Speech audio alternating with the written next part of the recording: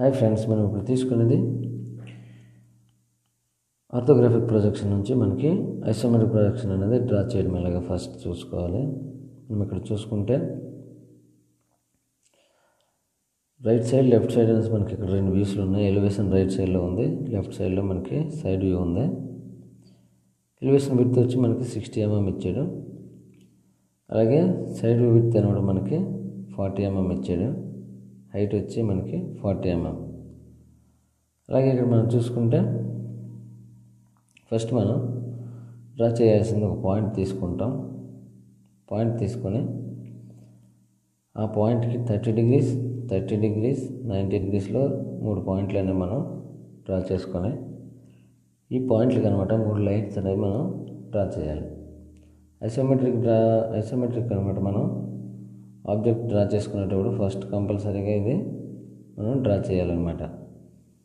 Draw చేసిన తర్వాత మనకి రైట్ సైడ్ లెఫ్ట్ సైడ్ అనేది మనకి 2 లైన్స్ ఉన్నాయి కదా. ఇక్కడ రైట్ సైడ్ వచ్చి 60 mm ఇచ్చాడు, లెఫ్ట్ సైడ్ వచ్చి 40 mm ఇచ్చాడు. ఆబ్జెక్ట్ హైట్ అనమాట మనకి 40 mm. ఇలా మన డైమెన్షన్స్ తీసుకొని మనం ఒక ఆబ్జెక్ట్కి కావాల్సినటువంటి బాక్స్ అనేది మనం డ్రా చేయాలి. ఐసోమెట్రిక్ బాక్స్ అనమాట. ఇలా డ్రా చేసుకుంటే ఇందులోపల అనమాట మనకి కావాల్సినటువంటి ఆబ్జెక్ట్ అనేది మనం ఈజీగా డ్రా చేసుకోవచ్చు. ఫస్ట్ మనం 40 mmకి ఒక లైన్ అనేది స్ట్రైట్ లైన్ తీసుకున్నాం, వెర్టికల్ లైన్. అలాగే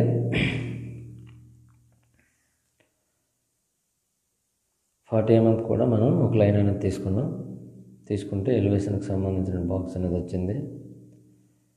అదే 40 mm హైట్కి ఇంకొక లైన్ సైడ్ వ్యూకి సంబంధించిన బాక్స్ డ్రా అయింది.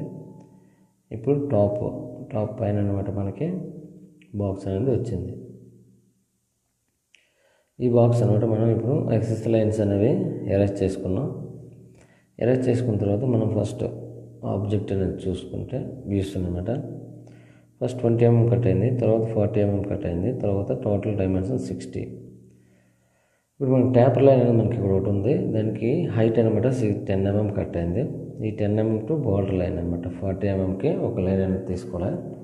ఇప్పుడు ఫస్ట్ మనం 20 mmకి ఒక పాయింట్ తీసుకుంటాం, 40 mmకి ఒక పాయింట్ తీసుకుంటాం. అలాగే ట్యాపర్ లైన్ రావాలి కాబట్టి మనకి ఇక్కడ 10 mm హైట్ ఇచ్చాడు. అక్కడ ఆ 10 mm పాయింట్ నుంచి మనకు కావాల్సినటువంటి ఎండింగ్ పాయింట్ 40 mm హైట్ పాయింట్కి మనం ఒక ట్యాపర్ లైన్ అనేది డ్రా చేసాం. డ్రా చేసుకున్న తర్వాత మనకి ఎలివేషన్లో చూపించిన విధంగా మనకు కొంతవరకు అనేది డ్రా అయింది. 20 mmకి నెక్స్ట్ 40 mm కూడా 2 లైన్స్ అనేది తీసుకున్నాం. అలాగే మనకి ఇక్కడ సైడ్ వ్యూ చూసుకుంటే సైడ్ వ్యూలో మనకి విడ్త్ అనమాట 10 mm ఇచ్చాడు. అక్కడ హైట్ ఆబ్జెక్ట్లో మనం ఇక్కడ చూసుకుంటే ఫస్ట్ మనకి ఈ ట్యాపర్ లైన్ నుంచి ఇక్కడ 10 mm square box height 40 mm ఇచ్చాడు కదా. ఇప్పుడు మనకి ఇక్కడ కట్ అయింది 10 mm అనమాట. ఫస్ట్ మనం ట్యాపర్ అనేది డ్రా చేసుకుంటే బోర్డర్ లైన్కి ఈజీగా మనకు ఆబ్జెక్ట్ అనేది డ్రా అవుతుంది. ట్యాపర్ లైన్ అనేది తీసుకున్నాం. ఇక్కడ తీసుకున్న తర్వాత మనకి ఎక్సెస్ లైన్స్ అవసరం లేని లైన్స్ అనేవి మనం ఇక్కడ ఎరేజ్ చేసిన తర్వాత ఫస్ట్ మనకి ఆబ్జెక్ట్ ఇక్కడ చూసుకుంటే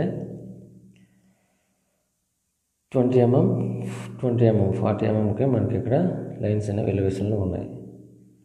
కానీ ఇక్కడ మనకి 5 mm అనమాట లోపలికి కట్ అయింది. ఎంత అనుకుంటుంది 5 mm.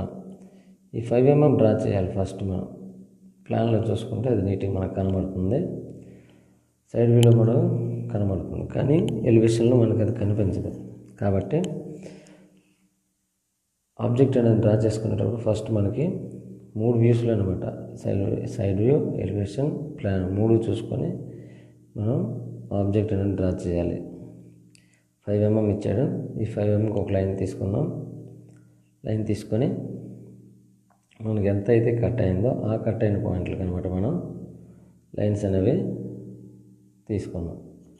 తీసుకుంటే మనకి ఆబ్జెక్ట్ ట్యాపర్గా ఉంది కాబట్టి ట్యాపర్గా కట్ అయింది. ఆ కట్ అయిన పాయింట్కి మనం లైన్ అనేది డ్రా చేసాం.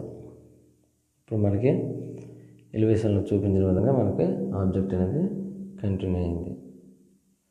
ఇప్పుడు మనకి పైన ఉన్నటువంటి స్క్వేర్ బాక్స్, మనకి బాక్స్ అనేది ఒకటి కట్ అయింది. ఈ బాక్స్ అనమాట హైట్ 10 mm ఇచ్చాడు, హైట్ 10 mm ఇచ్చాడు అనమాట. అయితే ఈ బాక్స్ మనకి ఎంత అంటే ఫస్ట్ మనకి 20 mm పాయింట్ ఉంది కదా,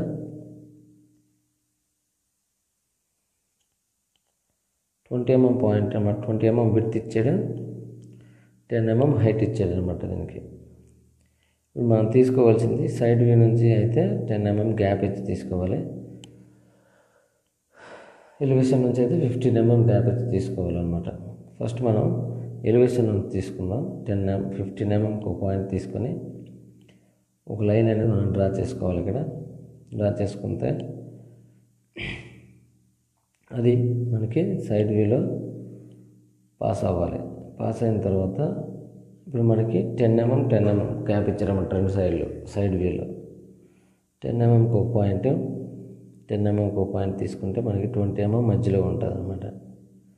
ఈ 20 mmకి ఫస్ట్ మనం ఒక లైన్ అనేది డ్రా చేయాలి.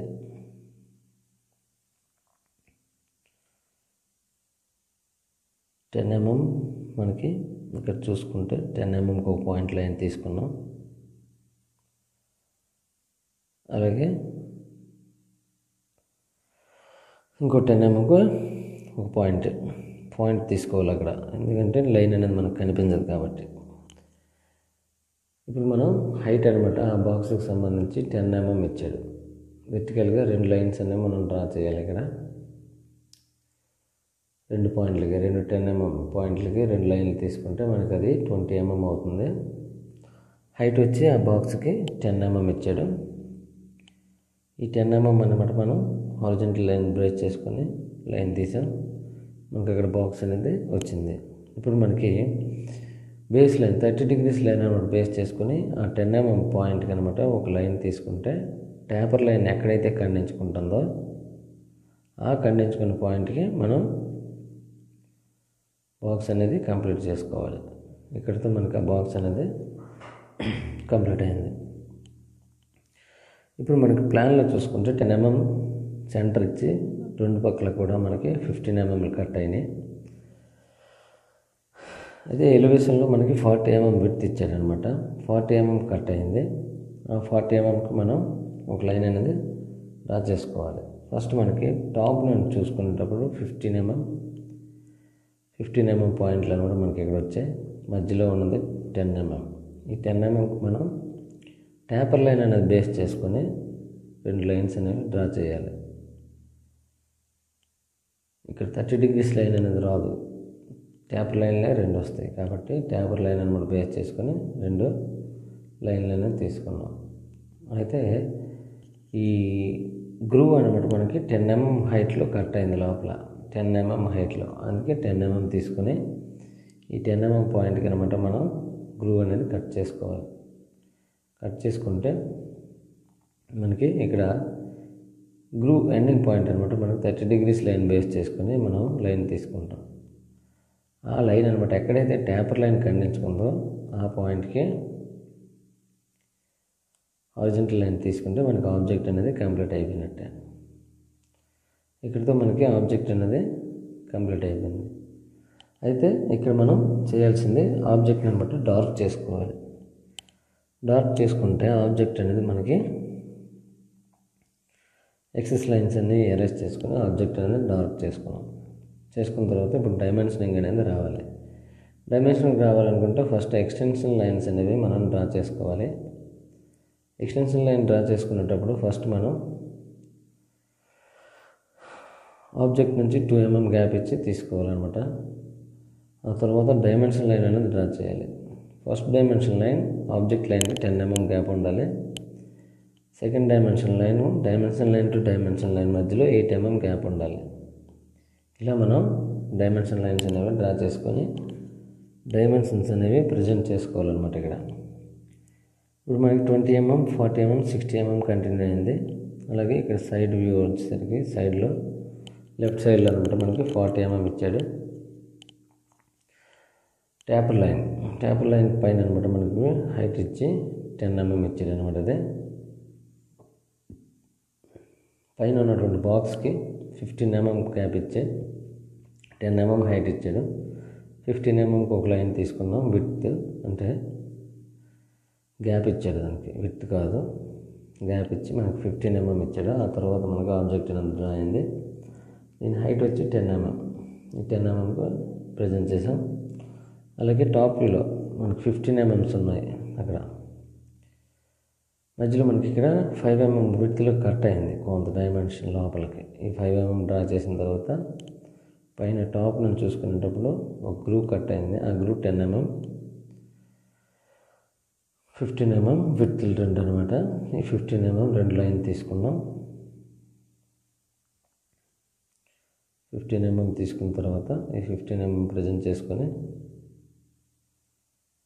మధ్యలో మనకి ఆ గ్రూప్ హైట్ అనమాట మనకి 10 mm ఇచ్చాడు. ఈ 10 mm కూడా మనం డ్రా చేసుకున్నాం. డ్రా చేసుకున్న తర్వాత మనకి ఇక్కడితో ఆబ్జెక్ట్ అనేది కంప్లీట్ అయిపోయినట్టే. Object height 40 mm. ఈ 40 mm కూడా డ్రా చేసుకొని ఆబ్జెక్ట్ అనేది మనకి కంప్లీట్ అయిపోయింది. ఐసోమెట్రిక్ ప్రొజెక్షన్ అనేది మనం ఇక్కడ నేమ్ అనేది మార్క్ చేసుకోవాలి. ఐసోమెట్రిక్ ప్రొజెక్షన్, ఇది ఐసోమెట్రిక్ ప్రొజెక్షన్ కాబట్టి. Thank you friends. మీకు ఈ వీడియో నచ్చినట్లయితే సబ్స్క్రైబ్ చేయండి.